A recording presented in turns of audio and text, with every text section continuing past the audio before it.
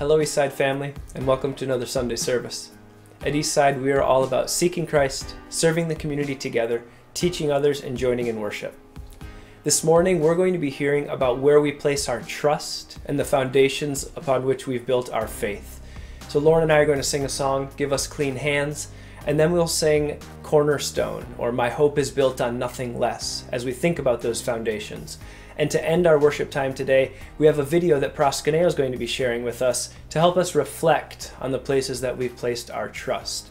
So if you could stand with us this morning, we're going to begin by reciting Psalm 67 with some of our elders. May God be gracious to us and bless us, and make his face to shine upon us, that your way may be known on earth, your saving power among all nations. Let the peoples praise you, O God. Let all the peoples praise you. Let the nations be glad and sing for joy, for you judge the peoples with equity and guide the nations upon earth. Let the peoples praise you, O God. Let all the peoples praise you. The earth has yielded its increase. God, our God, shall bless us. God shall bless us. Let all the ends of the earth fear him. Psalm 67.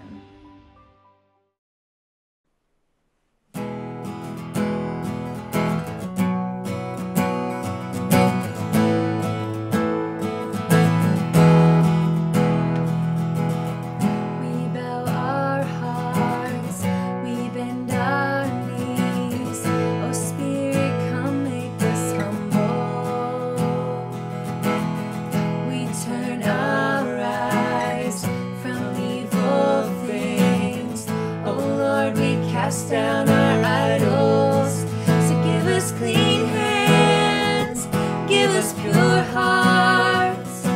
Let us not lift our souls to another. Give us clean hands, give us pure hearts. Let us not lift our souls to another. Oh God, let us be a generation that seeks your face, oh God of Jacob. Oh God, let us be a generation that seeks your face, oh God of Jacob. Give us clean hands, give us pure hearts. Let us not lift our souls to another. Give us clean hands, give us pure hearts. Let us not lift our souls to another. Oh God, let us be a generation that seeks your face, oh God of Jacob. Oh God, let us be a generation that seeks your face, oh God of Jacob, seeks your face, oh God of Jacob.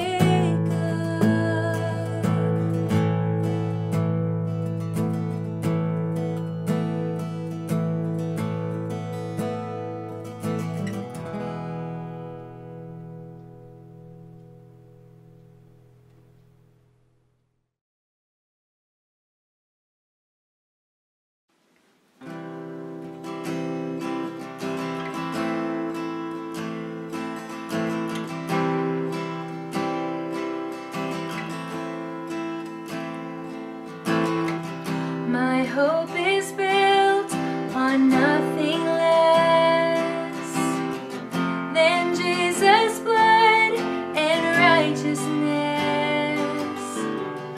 I dare not trust the sweetest frame, but wholly trust in Jesus' name.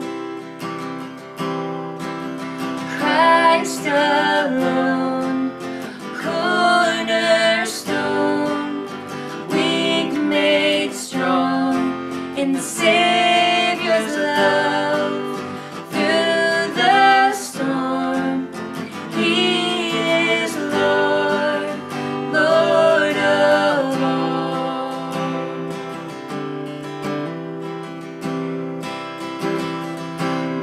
darkness seems to hide His face, I rest on His unchanging grace. In every high and stormy gale, my anchor holds within the veil. En Jesús fuerte soy, solo Él mi roca es. Sobre la tempestad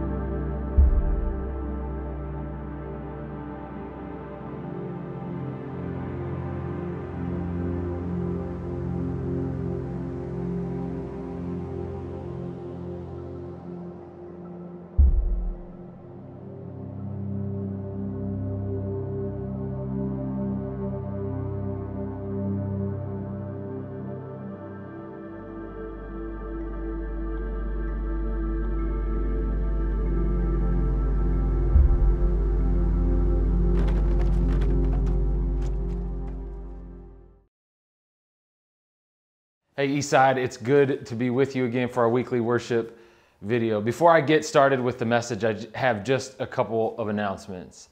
The first announcement is one that's worth celebrating. I got an email just a couple hours ago. I'm recording on a Thursday. Got an email just a couple of hours ago that the closing is finalized and Eastside now owns the building at 1061 South High. I'm so excited. We are fired up because we get to move forward with where we think God has called us. And so I'm just ecstatic about that. The second announcement is about the next couple of weeks. We're going to be utilizing that space even if we're not inside yet. Next week, this weekend, the 14th of March, we're going to be having a prayer service at 3:14. And the reason that we're doing that is because March 14th is Eastside's 11th anniversary. So we're going to meet at 3:14 in the afternoon and have a time of prayer. On the 21st, the following week, at 4 o'clock in the afternoon, we stuck to a normal time there. 4 o'clock, there's going to be a baptism service outside at the building. And then and a couple weeks after that, Good Friday, we're going to have our Good Friday, I think that's April 2nd, we're going to have our Good Friday service outside at the building as well. So we're excited about all of that. We can't wait to see what God does next. We can't wait to get in that building and begin worshiping and gathering and doing things there. Maybe socially distanced at first, but that's our home, and we're gonna continue doing the things that God has called us to do, utilizing that space. So we're excited about that. This morning we're continuing, or this afternoon, or whatever time it is when you're watching this. I'm so confused because it's afternoon. Yeah, we're continuing this sermon series in the meantime. And today we're going to look at a passage that talks about the end. As I was thinking about this passage for the past couple weeks, and thinking about what today is. If you're watching this on Sunday, this is Eastside's anniversary. We've been a congregation for 11 years. That's something to celebrate. It's a chance to be grateful for God's goodness, be grateful for His provision, be grateful for the ways that He's continued to provide. It's a chance to remember who we're called to be. We're called to seek Christ, to serve the community together, to teach others, and to join in worship. And we're going to join in different ways now. And it's this opportunity to remember that we want to be radically Christ-centered in all that we do. Everything that we do, we're going to measure it against the Jesus that we know from Scripture. I'm also reminded this week that I believe it was the 13th of March a year ago that everything shut down.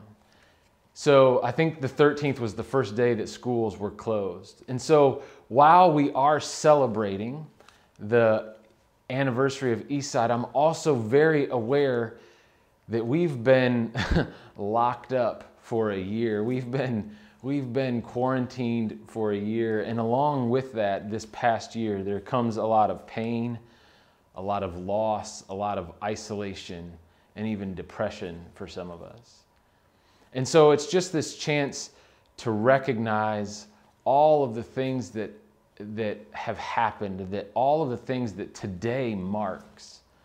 The video that you just saw from Proskeneo, there's a tower, and we build our lives around all these things, and some event comes along, and it all just comes crashing down, and this past year reminds me of that. So what I want to do right now is just to take a moment to stop and pray to begin, because we want to take all of these things, the joys and the celebration, but also the pain and the loss, and just lay it before Jesus and say, look, Jesus, you know, but we're giving you all these things, and we want you to do with it what you will. The joys, increase the joy, point us back to you, and the pain, Lord, teach us something through it and point us back to you. So would you join me in prayer? Lord God, as we look at your word again this morning, and as we gather, even though it's online this morning and this afternoon or whenever it is, Lord, as we gather, we recognize that we're celebrating our anniversary as a congregation. as a church family, as the body of Christ. And God, we couldn't be more grateful. We couldn't be more excited. We couldn't be more joyful about the way that you've provided and cared for us and moved us over the past 11 years. And God, we look forward to the next 11 and beyond. And God, we also recognize that this weekend marks the anniversary of the season of COVID. And God, we are tired. We are weary. We are ready to be done with it. And so, Jesus, we just lay that before you. Your word says we can come boldly before your throne of grace. We lay that before you, knowing that we can't fix it.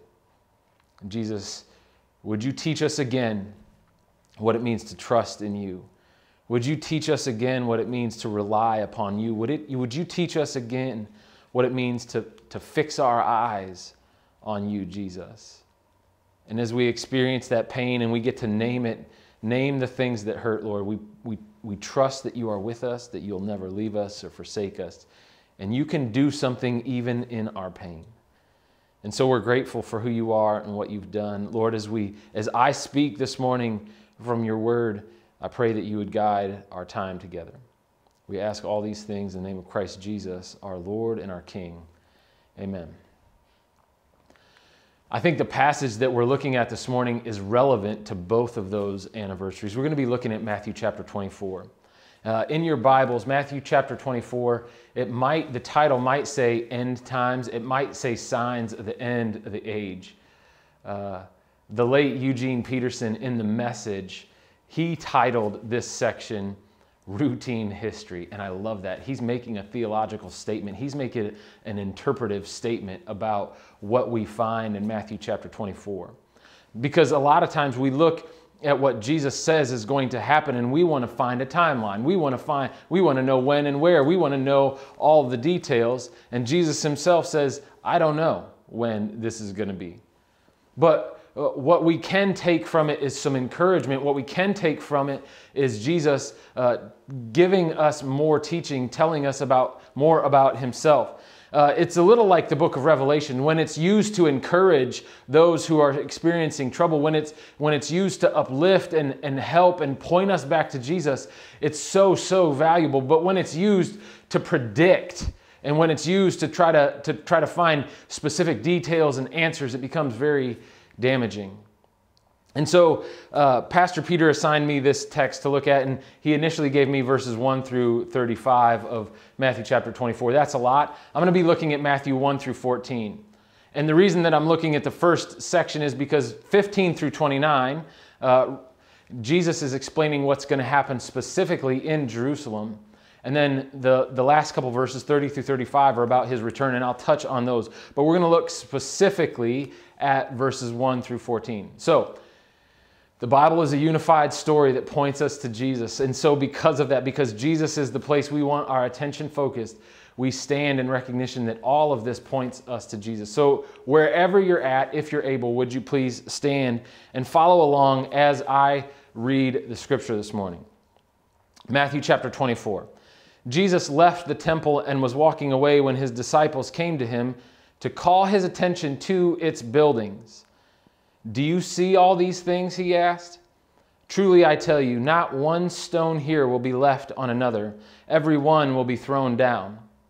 As Jesus was sitting on the Mount of Olives, the disciples came to him privately. Tell us, they said, when will this happen? And what will be the sign of your coming and of the end of the age? Jesus answered, as he so often does, watch out that no one deceives you. For many will come in my name, claiming I am the Messiah, and will deceive many. You will hear of wars and rumors of wars, but see to it that you are not alarmed. Such things must happen, but the end is still to come. Nation will rise against nation, and kingdom against kingdom. There will be famines and earthquakes in various places. All these are the beginning of birth pains. Then you will be handed over to be persecuted and put to death. You will be hated by all nations because of me. At that time, many will turn away from the faith and will betray and hate each other, and many false prophets will appear and deceive many people. Because of the increase of wickedness, the love of most will grow cold. But the one who stands firm till the end will be saved. And this gospel of the kingdom will be preached in the whole world as a testimony to all nations. And then the end will come. Lord Jesus, teach us more about you and your kingdom. In your name, Lord, we pray. Amen. So what captures you? What captures your heart? What captures your focus? What captures your attention? I was stopped this week or last week as I started studying this text. I just stopped dead in my tracks after reading verse 1 because it says Jesus left the temple and was walking away. Jesus, remember 2 weeks ago we talked about Jesus' critique of the temple. He turns over tables and then he's critiquing religion that is devoid of him. He's teaching that religion that is heartless and just filling obligation, that's dead religion, and he points the attention back to himself. So Jesus has literally turned from the temple and he's now walking away from it. And it's then that the disciples say, hey, Jesus, this temple still has our attention. This temple still has captured our imagination. And Jesus, I wonder what the look on his face was. But the question for us is, what captures your heart? Is it Jesus' vision for us, or is it what we find impressive? Is it what God has called us to, or is what we're used to and where we feel comfortable? You see, we have a tendency as human beings, and you see it play out all throughout Scripture. In the Old Testament for sure, and in ways in the New Testament as well. We have a tendency to turn back and want to look back at the things that have captured our attention, have captured our hearts.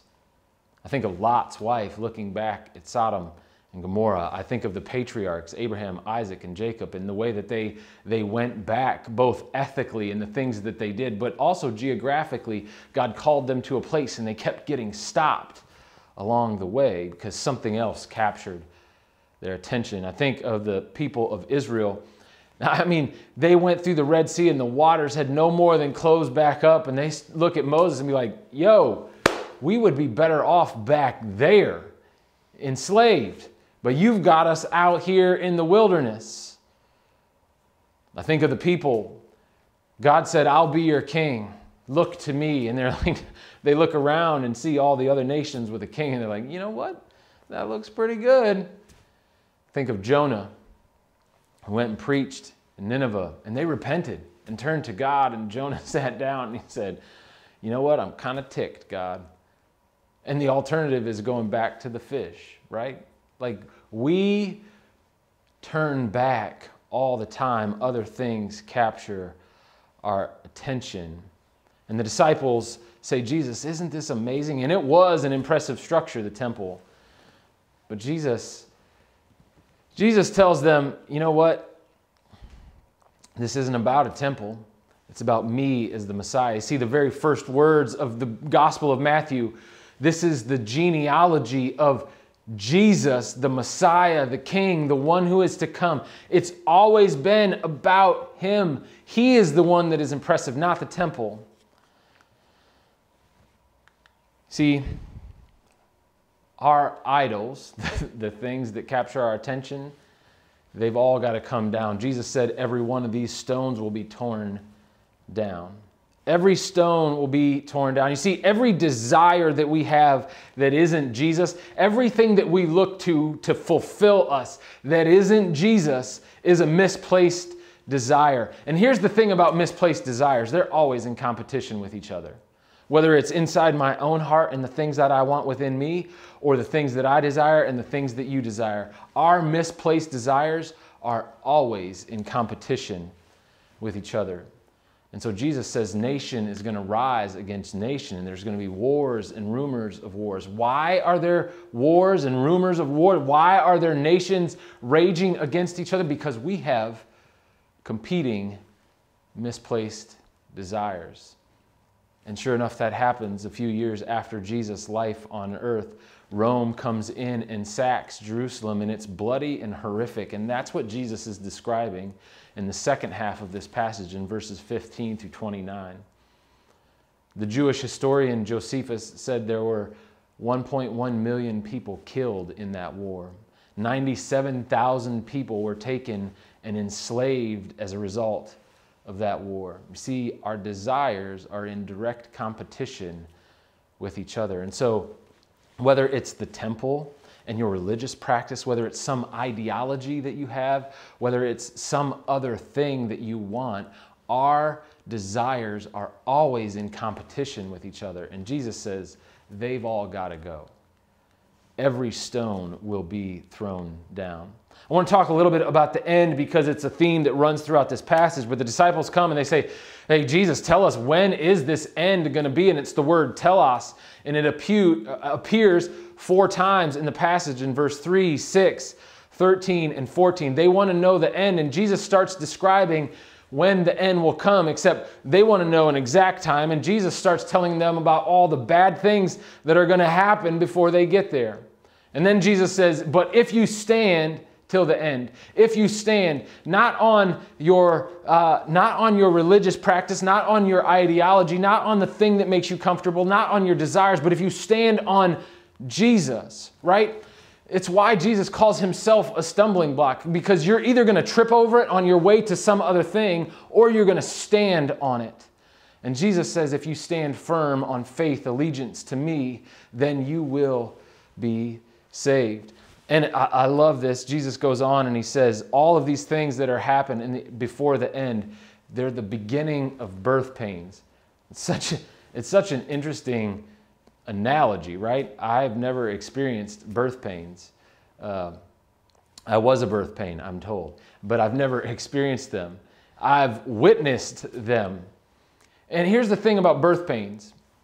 It's this mix of things, right? You're excited because you know the end, the goal, the telos, the outcome. And so you're excited about what's coming. But there's a lot of pain that you have to go through before you get there. And isn't that the perfect illustration of the Christian life? We know that we are no longer enslaved, the writer of Hebrews says, to our fear of death, because we know the end, we know the goal, we know the outcome. But we're still here in a world that is rebellious to the King. We're still in a world that is experiencing the pain of a world broken by sin. And so there's some pain that we have to go through first. Jesus said, watch out that no one deceives you. I love, the disciples' question was when? Jesus says, watch out that no one deceives you. He doesn't answer the question. He answers the question always in an indirect way, but in a way that is so much better than the questions that we're asking. Jesus is brilliant. Watch out, Jesus says, because many will come in my name claiming I am the Messiah. You see, around the time of Jesus, there were people that claimed that they were the Messiah. And we've had that happen throughout history, routine history since the time of Jesus. People either claiming to be Messiah or things that we looked to save us. But Jesus said that it's going to be in his name. This is a theme that runs throughout Matthew. In Matthew chapter 7, Jesus said, on the last day at the end, there's going to be people that come to me and they'll say to me, didn't we do miracles? Didn't we cast out demons, Jesus? Didn't we preach the gospel in your name? And Jesus said, and I'll say on that day, go away. I never knew you. You see, because it's about Jesus' character and quality, right? Christ likeness, the image of God. That's what accompanies the impressive things. You see, Jesus said, right? I only do what the ideology dictates that I do. I only do what my religious practice says that I should do. I only do. Jesus didn't say that. Jesus said, I only do what I see the Father doing. He said, what he's saying is, I keep my eyes on God's vision for me and his kingdom, and not what I want, not my misplaced desires, not the things, the new idea that I'm jumping on this week, the new idea that's like Jesus said, I do what I see the Father doing. And so Christ-likeness means that we do what the Father is doing, what we see Jesus doing. That's Christ-likeness. And so, yes, there's other things that we might look to save us, but do they have Jesus' character and his quality? Not just are they effective, are they effective and they're like Jesus? That's what we're after. Jesus goes on and he says, then you'll be handed over to be persecuted. And that word is thlipsis. It's such an interesting word, this word thlipsis. You'll be persecuted. You will experience this pressure and you'll be put to death and you will be hated by all nations because of me. That's the English translation. In Greek, it's actually Jesus is saying because of my name. Again, he says name. So first, thlipsis, it means literally pressure or squeezing or constricting, confining, a narrowing. And what Jesus is saying is you're going to experience some of those things and you're going to experience hardship as you go, right? Routine history. You're going to experience these things. Thlipsis has this ability to refine us. It has this ability to purify us. It has this ability to slough off, to get rid of the things that aren't essential. When Jesus talks about a narrow gate, he's not talking about the fact that just a few people can go in. Jesus is talking about it. He's talking about it as a very specific way of following him. The specificity of it is Jesus' name, his character and quality, what he's like. And so, there's a lot of times when we as Christians have kind of this, we have this tendency to be like, oh, they're just against us because we're Christians. This is what persecution is. No, if you're a jerk, people will treat you like you're a jerk. If you're mean and aren't worried about justice, people are like, that doesn't seem to fit Jesus' character and quality because he's concerned about those things. So to be in Jesus, what Jesus is saying is that the persecution that you're going to experience when it's valid, when it does something, see, thlipsis produces something. And when it's being persecuted for Jesus' name, his character, and his quality, it will produce something in us. It's not just persecution because we're unkind. It's persecution, it's pressure because we're living out what Jesus called us to live out. His character and his quality. The Apostle Paul in 2 Corinthians says that thlipsis produces something. You see, when we do this in Jesus' character and his quality, it produces something in us that you're not going to be able to find anywhere else. And that thing that it produces in you is Christ-likeness. It's the image of God being formed in us. That's what thlipsis does. When we act in Jesus' character and quality, it produces more of Jesus' character and quality. And that's how we can stand when we experience those difficult things. And Jesus says there's going to be a lot of dropouts. There's going to be a lot of dropouts. Many are going to turn away from the faith, and the love of most will grow cold. And the reasons for dropping out are because there is pressure and because legitimately there is evil at work in the world. And people are going to look around and be like, you know what? I don't want to keep up this routine of following Jesus. It seems too difficult. And there's going to be some that look at the evil around, look at our hypocrisy, and they say, you know what? That's not for me. It's why it's so important to act in Jesus' character and quality and not after our own desires. And so people are going to drop out. There's going to be wars, and nation is going to fight against nation, and there's going to be earthquakes and famines. And all of that, Jesus says, is routine. It's going to continue happening. It's the beginning of the birth pains. And Jesus says, stand.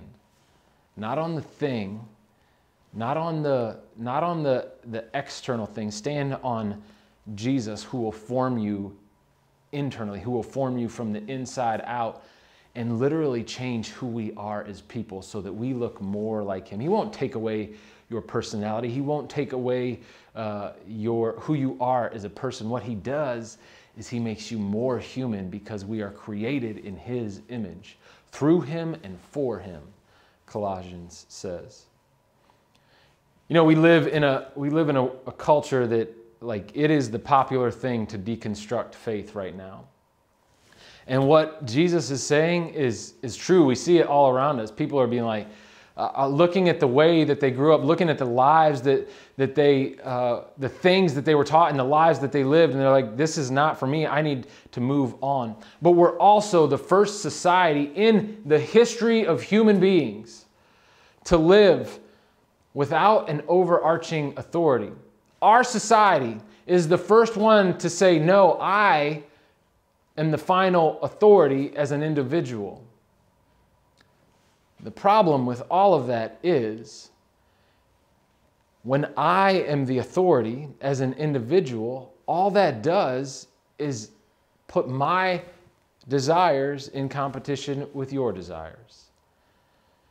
And so what we have to do is recognize that Jesus tells us to stand on him, not on what we want, not on, I don't do what, as a believer in Jesus, as a follower of Jesus, as someone who follows the way, Acts calls it. I don't do what I want with my finances. I don't do what I want with my body. I don't do what I want with my religious practice. I don't do what I want with my faith. I do what Jesus wants because he's the King and he's the Lord and he has my best in mind. And when I follow him, he turns me into something that more closely resembles him. That's the goal. So we have 13 verses of dark, right? We have 13 verses of bad things happening, and then we get to verse 14. Then we get to literally the good news. Jesus said, in this gospel of the kingdom will be preached in the whole world as a testimony to all nations, and then the end will come.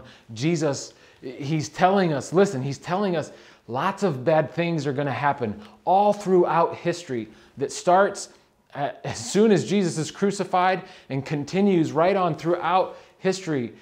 Even before that, like we do bad things as people to each other, and it's just going to continue to repeat itself. And Jesus says, but here's the thing, the good news, the kingdom of God is going to be preached. And the good news, look, Jesus doesn't say the good news of my crucifixion. He doesn't say the good news of my resurrection. He doesn't say the good news of my return, though it includes that. He says the good news of the kingdom, because we're living as citizens of the kingdom who are following after Jesus. He reminds the disciples of mission. You know what? You can leave that building, the temple, behind, because your mission is to know me, Jesus, and make me known in the world. So we have 13 verses of bad news, and then Jesus reminds us of the good news, and he reminds us of our purpose, and he reminds us what we're doing, and he reminds us what we're about. You see, nothing else gets us to the end except Jesus, because that's where it's going. It's interesting, this passage has been used in a bunch of different ways throughout history. One of the things that people have done with this verse, because it says, Jesus says the gospel is going to be preached in the whole world, and then the end will come. And so people have looked at this verse and they're like, all right, as soon as everybody hears the message of Jesus, as soon as we tell the gospel to every person, that's it. That's when the end is. That's when Jesus is coming back. As soon as the last person hears, that's when Jesus is coming. I don't think that's the heart of what Jesus is getting at. What Jesus is getting at is that we're to live as citizens of the kingdom, and yes, take it to the whole world. And it says all, in English there, it's nations, it's ethnicities, all ethnicities together need to hear about it. But it's about us being aligned with King Jesus, not about like making sure that the numbers are covered, right? It's never been about that for Jesus. It's been about making his kingdom known, and those who would join in and participate align themselves with the King. It's about alignment with King Jesus. That's the end. And lastly, I want to touch on this because it comes after verse 14, but I want to touch on Jesus' return because I think it's helpful and I think it's important. Even so, Jesus said, when you see all these things, you'll know that it's near, right at the door. Truly, I tell you, this generation will certainly not pass away until all these things have happened. And the big takeaway from this, I think that is helpful for us. It's encouraging to us. Because we don't have a when, right? We don't have an answer to specifically when this is going to happen. We tend to worry. And Jesus is saying, listen, you don't need to hurry, but there's also no need to delay.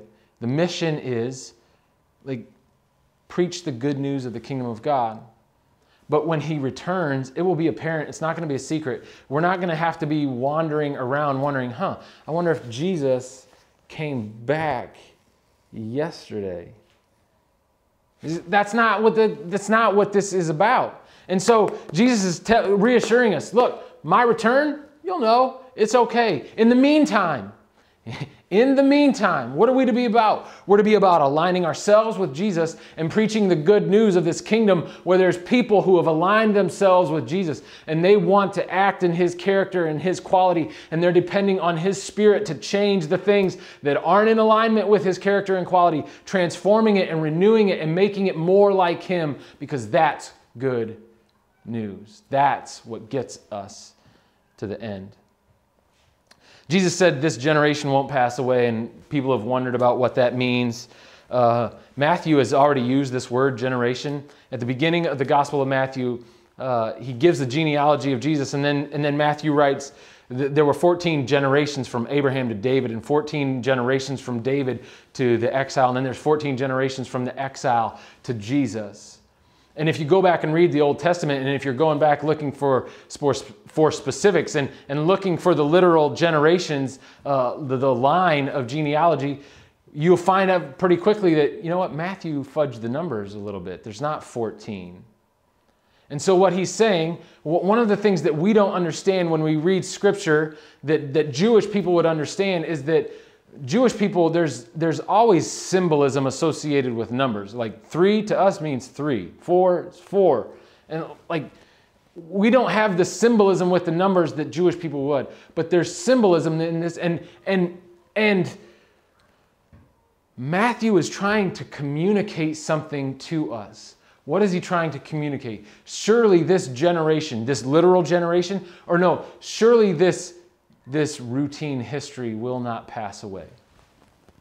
The things that we experience, it's the beginning. And there's something to look forward to, but there's pain that has to be experienced before we get there. This generation will not pass away. And one of the problems, one last thing about this, we are so compartmentalized. We divide all these things up into thin slices so we can wrap our heads around them. Jesus comes to the earth as a human being, the incarnation. So that's what we celebrate at Advent and Christmas. And then there's the crucifixion, Good Friday and the crucifixion, and we remember Jesus' death. And then we remember his resurrection. And then we think about his ascension, being seated at the right hand of the Father, and the Spirit indwells us. And we think about Pentecost interceding for us. And his return is yet another event. Very good commentary that I was reading this week reminds us that, like, we look at these things and there's a bunch of events, but Jesus inaugurating the kingdom and renewing and restoring and redeeming all of creation is one event. And pieces of that event are separated in what we know as time only because God is merciful. And he wants people to come to him to repent from their way of thinking and be shaped by who Jesus is and what he's like and what he's done. And so this is God's mercy. And so the question for us then becomes not like, when does Jesus return? But the question becomes, do you have enough? Do you have enough of whatever it is that you need to get to the end?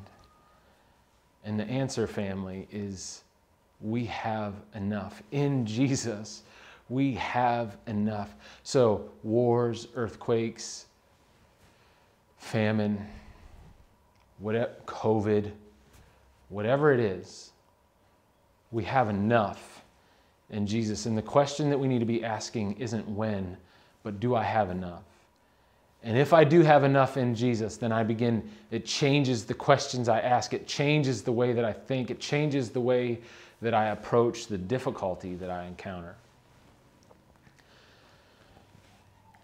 So I want to end today with just a couple questions and then a statement. But first, like as we think about, it's been a year, right? It's been a year of COVID, this difficulty that not only we, but the whole world, I mean, think about that, the whole world has experienced this. But God would want us to know that He has not abandoned us. He is right here with us.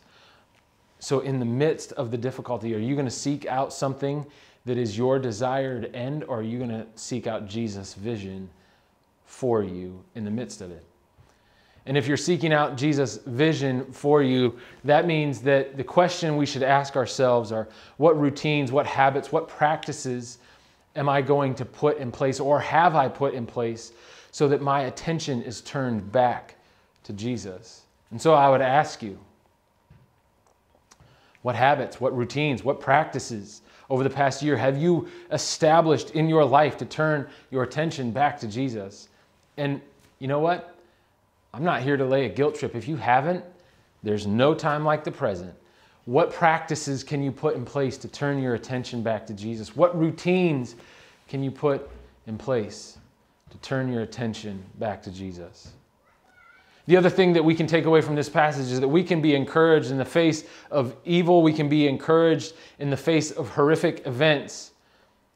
And know that even in the midst of all those things, authentic Jesus likeness, being created in His image, being more like Jesus, His character and His quality, that's the goal, that's the end, that's the telos. And so it's cliche, but we can simply ask, what would Jesus do? Not because that's what saves us. Hear me. We're not earning our salvation. What would Jesus do? And we ask that question because the goal, the end for all of us is Christ likeness. And so it's imperative, it is important that we ask, what would Jesus do in a situation like this? And lastly, family, judgment, when Jesus removes the thing from His kingdom that take away attention from Him, judgment is coming and new creation is coming. Just as God hovered over the chaotic waters, the Spirit of God hovered over the chaotic waters in creation, so too, any chaos that's at work in our lives, God is hovering over that, ready to speak new life into it, ready to speak to it and give it form and give it substance and give it order. That's what God is doing. He's renewing and recreating in and through His kingdom, which means in and through us because of the work of Jesus and our following after Him. And so you can rest. And I don't mean take a nap. Like that is good. That is a gift of God's graciousness. And I might just go take a nap as soon as I'm done recording this. But I mean like rest. Like I know that nothing is missing and nothing is broken. In spite of all the junk I see going on around me in Christ, nothing is missing and nothing is broken. I have enough. And so I can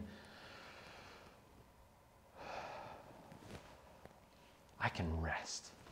I can rest in Jesus because He is enough and He's given me enough. When will the end come? I don't know. After the birth pains, right? Jesus said, I don't know when I'm coming. The point is not that we know when. The point is that we know the end. And the end is for all of us to reflect the character and quality of Jesus. Eastside, I love you guys. I'm excited to celebrate at a new building in the near future. The Lord bless you and keep you. The Lord make his face shine upon you and be gracious to you. The Lord turn his face towards you and give you peace. We'll see you soon.